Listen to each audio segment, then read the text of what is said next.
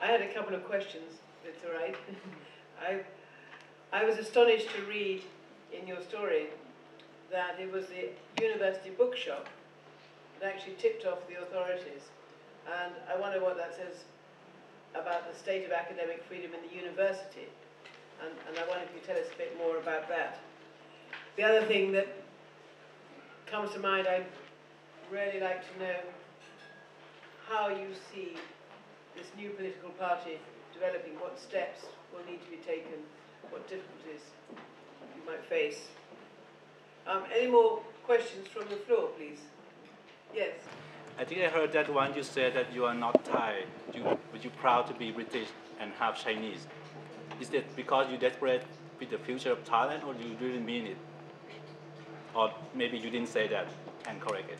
Thank you. So are you asking if John proud to be Thai? Well, I heard that one he said he's proud to be half British and half Chinese. Whether is that correct, or it's just because he's desperate with the future of Thailand?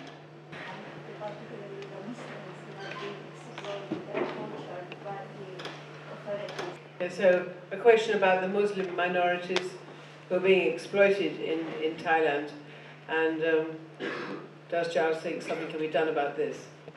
I just would like to comment about the southern problem, because you said that the yellow, they didn't talk about any human rights, but the wife of the lawyers, Somchai Niraphaichit, she did join the yellow shirt at the beginning, and they did talk a lot about the human rights. And I myself is Muslim.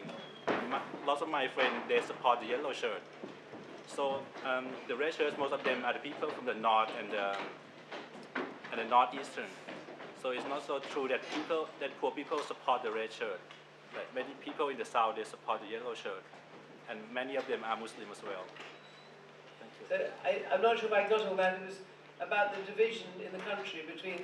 You think there's a division between yellow and red shirts, sort of on the basis of now north and south of Thailand. Is that right? Yeah, that's the case. Yeah.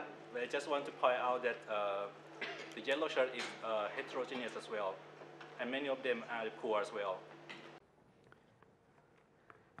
The question about me being Thai is a pathetic question that is being raised by the yellow shirts, because that's all they can say in response to my position, other than to say I'm a dog and a iguana and etc., etc., etc. In reality, I wrote an article lampooning and condemning the PAD for their nationalism over the temple on the border between Thailand and Cambodia.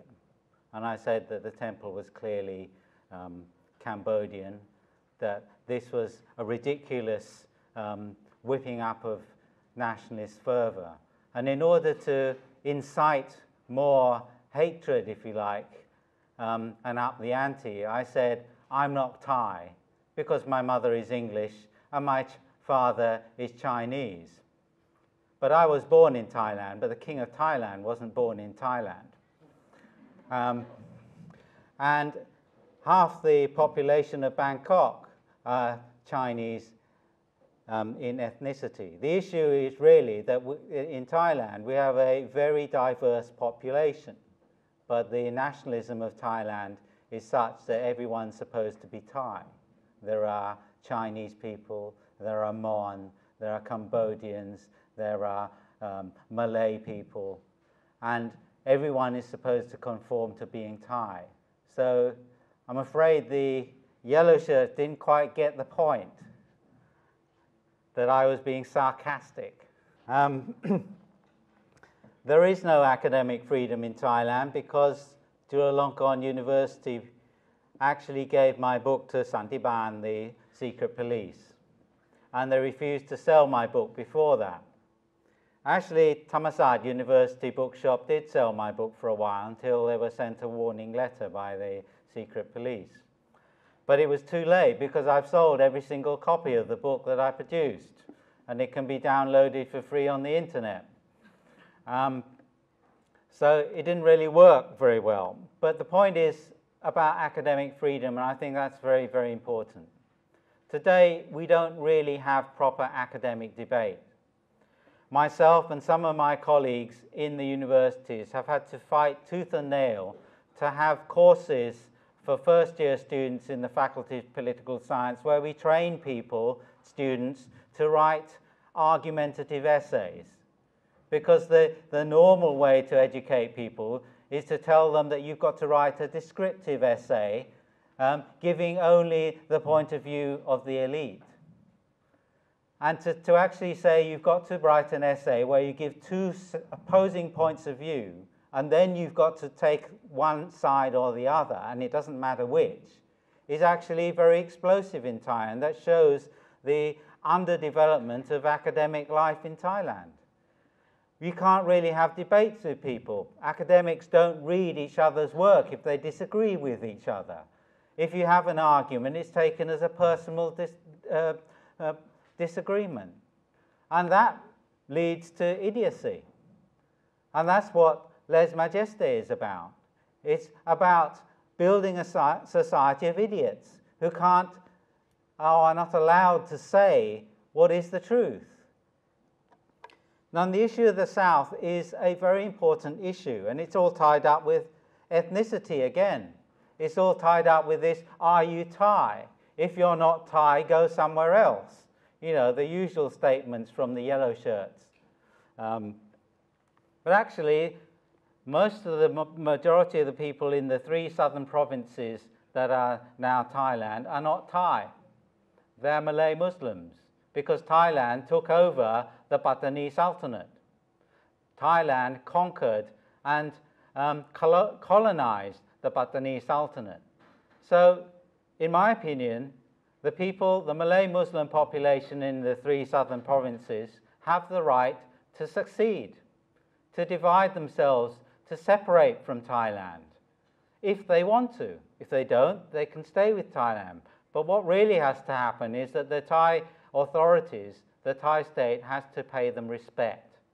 And don't tell me the yellow shirts are people who would pay them respect. Unfortunately, Thaksin didn't pay them respect either. He murdered quite a few. But that doesn't mean that ordinary red shirts can't be brought round to the idea that if we're talking about democracy, you can have democracy in the South as well. It may be an uphill task, but it's necessary to say this. Because, you know, that's the way we're going to build democracy in Thailand, is by respecting different people's rights.